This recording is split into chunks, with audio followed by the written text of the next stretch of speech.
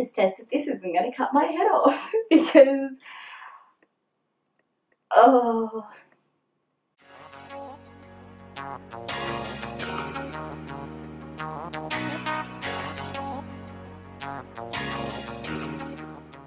Hi guys, let's try this again. So, for those of you that follow me on Instagram, you would know that I tried to film this already and that my camera decided to drop after I tested it, and so the whole video was just of here down. So, yeah, we're going to try and film this again.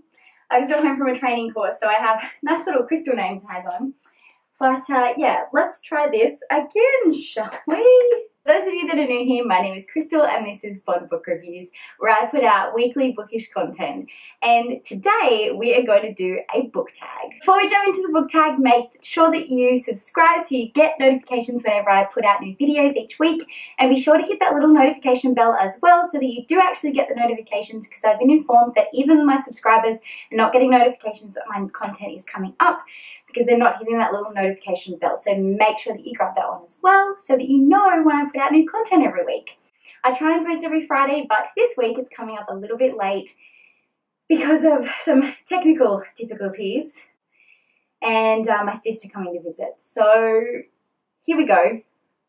Let's dive in. Today I am doing the book tag, which is the bookshelf time capsule. This was created by Jesse at Jesse the Reader.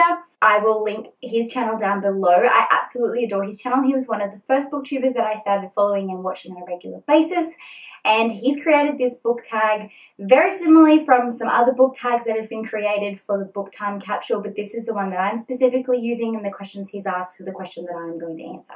So let's dive into it and get into question one. So question one is to give an overview of your shelves. So my shelves are the basic bitch, everyone has them, Billy bookshelves from IKEA, and I absolutely love them. Before moving into this new house, I had a small brown shelf that had 3 little shelves on it, and that was all I had available in the old house we were living in. And then we moved into this new place where I have this entire wall full of shelves now. So I have 2 of the thick ones either side and then a skinny one in the middle, which mainly is just for my plants and a couple of series. This is my entire unread TBR, like my unread shelf. My red shelf is out in the living room. That old shelf that I had, the small brown shelf that only had 3 shelves to kind of fit books on, that used to be my TBR shelf. Since moving into this house, I filled this up pretty damn quick. So the bigger shelf you get, the more you put books on it. So you gotta be careful. I have these 3 shelves in here, and then I have my red shelf out in the living room, and then I also have my book cart. On my book cart, my top shelf is my TBR for the month, which is the books that have been chosen to me from my pick pong. The second shelf is the books that I've read so far that month, may potentially still need to be reviewed, or that have been reviewed and are just waiting to do a wrap up. And then the third shelf on my book cart I use for any books that have been sent to me from publishers that still need to be read and reviewed. The next question is, which shelf on your bookshelf is your favorite? I don't pick favorites. I love all of my books equally, but if I had to pick one shelf that I like a little bit more than the rest, it would probably have to be this one here. Now this is my planter that says, "Home is where my plants are." I'll bring it a little bit closer so you can see it. And I love it. I scored that from the local plant store when we moved into this house. We went and checked it out and I picked that one up. And then I also have my Percy Jackson series on there. So I've recently started to love the Percy Jackson series, and I think it's going to be one of those series I will love for a really long time. So that's probably why that's my favourite shelf. So next question is, do you keep every book you ever read, or do you ditch the ones you didn't like? Well, let's just say in dream world I would keep every book that I ever read. But because I have limited space, I would rather have shelves full of books that I haven't read than shelves full of books that I've read and didn't like. So at the moment, I only keep the books that I gave 4 or 5 star ratings to, or that I feel someone else in my life would like. And they're all out on my small red shelf. But as for in here, this is all just my unread books. I don't fill the shelf with anything other than my unread books. As soon as I read a book, if I love it, it goes straight on my red shelf. If I don't love it, it gets donated, it gets gifted, it gets put in a giveaway, or I sell it, or something happens to it. It ends up on someone else's shelf, because I would rather be on someone's shelf that is going to get something out of it or that wants to read it, rather than me hoarding it and never going to read it again because I didn't like it. This next one's a fun one. What do you do when your bookshelves fill up? This is a new experience for me. I never once had full bookshelves, ever, in my life, until moving into this house. And now I can honestly say that these shelves are still not full. Stay with me. They are quite full, and I probably can't fit any more books in the way that they are, but if I needed to fit more books on here, I could make it happen. So I haven't put my top, there's like extenders I have for up the top. I haven't put them up there.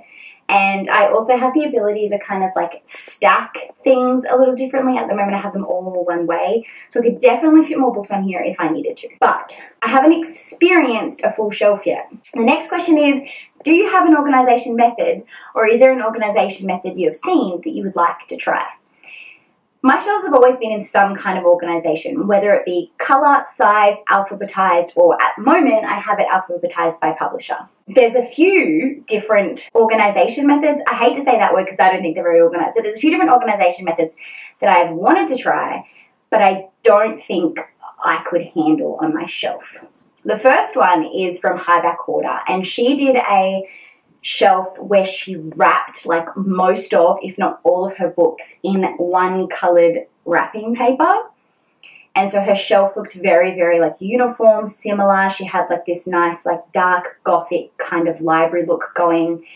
And I love the idea of that, but that's not me. I love the bright colours of my books. I am very, very attracted to colourful books. And so for me, that's not my kind of style. But I would love to see my shelves look like that. But I probably would never do it because I wouldn't want to waste the time and money on something I probably wouldn't keep.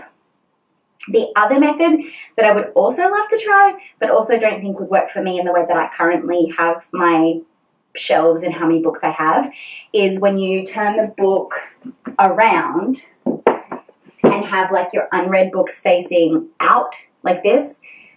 That wouldn't work for me because this is my entire unread shelf. So every book on this shelf would be like that. And I wouldn't know where to find anything.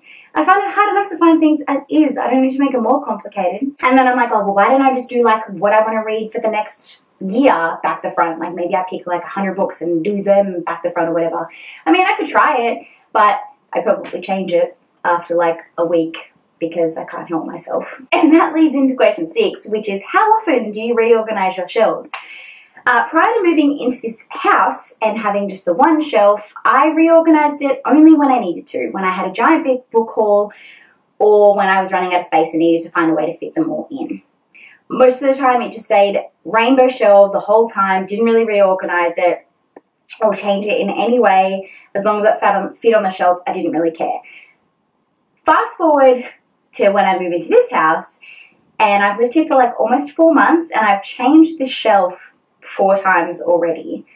Now, granted, 2 of those changes were because I did my book Christmas tree, and I decided to build a giant book throne because Anthony got deliveries of chairs for his study, and they were in this like box that was shaped like a throne, and I was like, well, the only logical thing to do is to put books all around it and get a photo of me sitting in a book crown.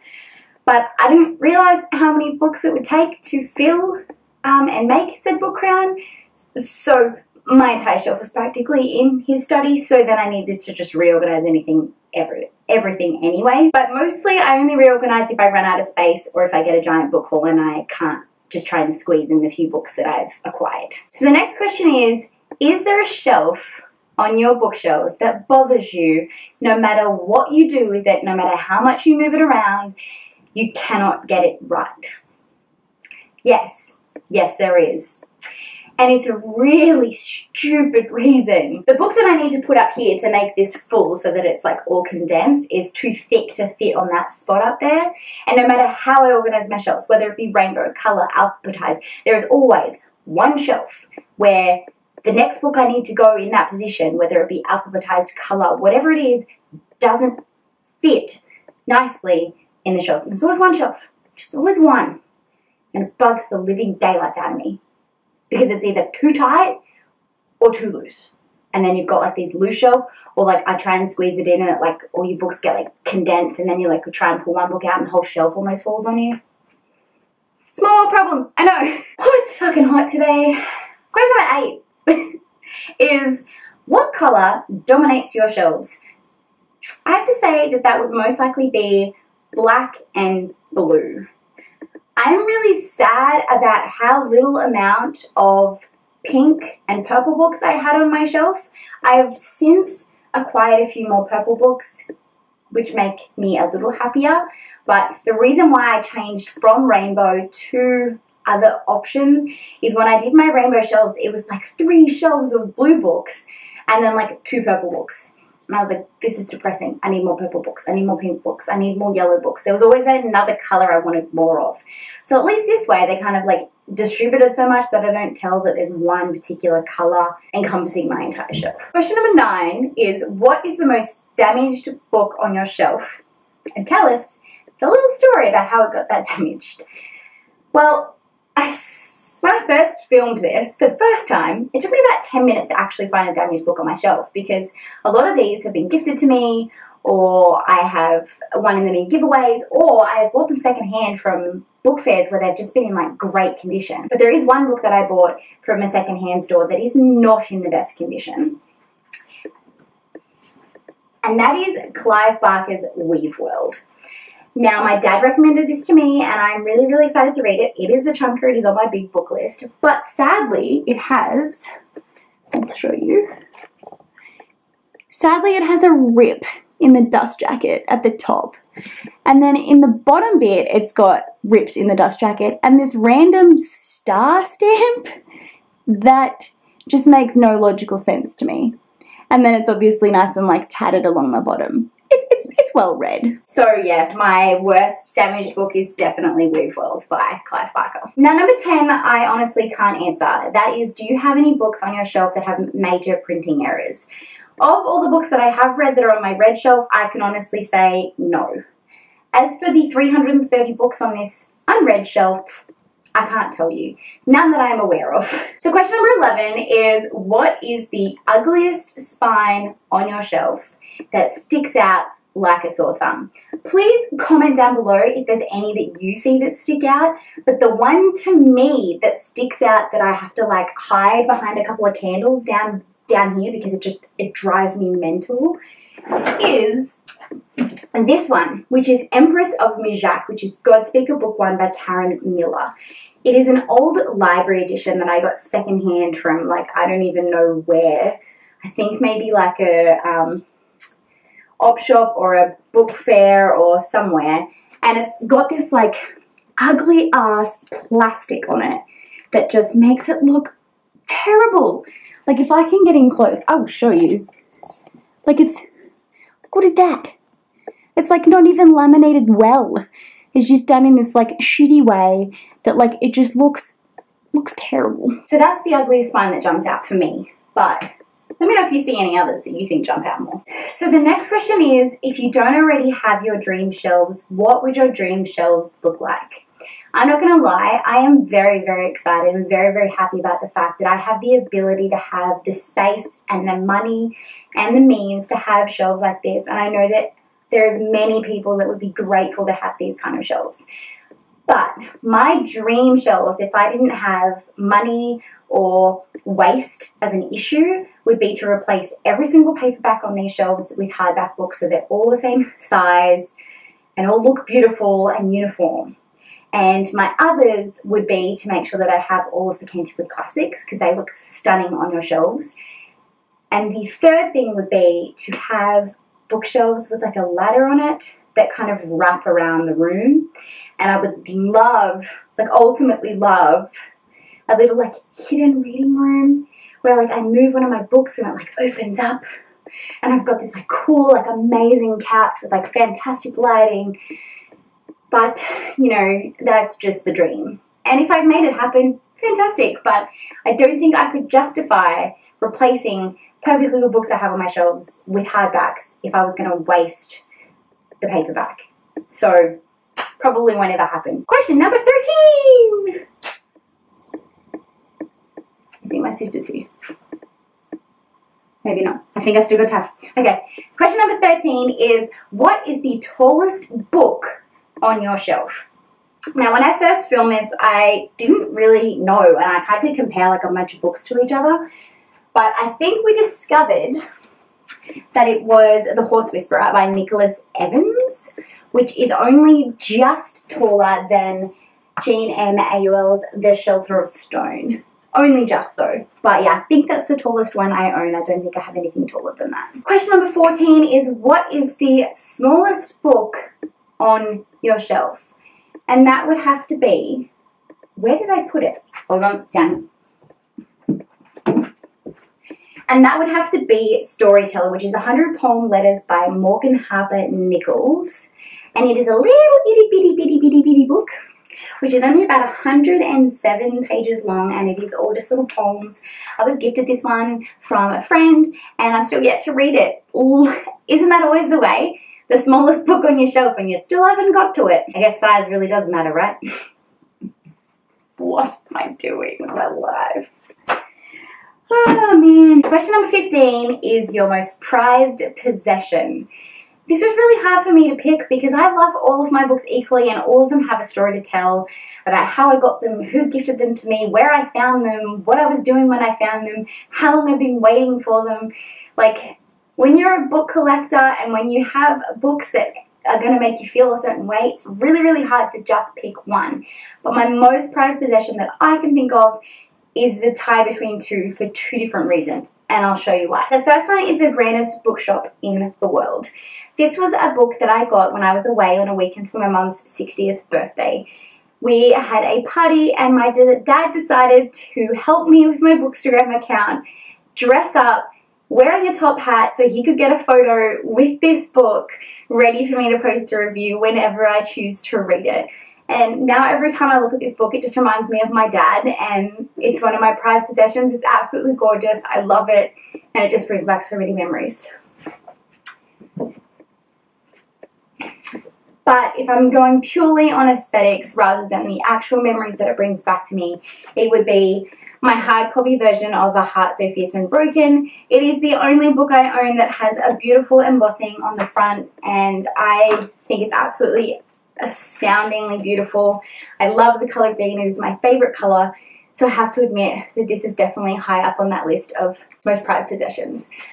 Until Jack Heath or Jay Kristoff signs one of my books, and then that will be my most prized possession. Now the final question of this fantastic bookshelf capsule is, what is one book that you stare at and it just takes you instantly back to the first moment that you read it, experienced it, or purchased it? For me, this has to be Are You There, God It's Me, Margaret by Judy Blume. This book, if you can't see by how yellowed and damaged this is, I read it probably about 15 times, maybe 20. Every time I had like a crisis during puberty, I reread this book. And I reread it probably 5 years ago when I was probably about 25 or so, I think. And I've re-experienced it, and it just took me instantly back to that moment of being a teen who has no idea where their life is going or what puberty is going to mean for them, and the friendship groups that you have and the memories that you share. And so every single time I see this book, it just takes me back to the first moment that I read it and how much it left an impact on my life. So thanks so much for watching, guys. Thanks for being patient with this video coming out late because of everything that happened. Make sure you subscribe to my channel. Give me a like if you liked this video and want more of it. And be sure to leave a comment down below so that my video and channel can continue to grow so I can show you more bookish content. Thanks so much, guys. Happy reading.